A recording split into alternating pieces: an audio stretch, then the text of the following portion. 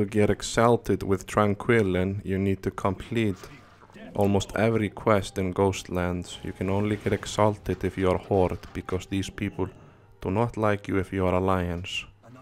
After I completed the Deathholm quest, I got Exalted, and that's when I had completed almost every quest in the area.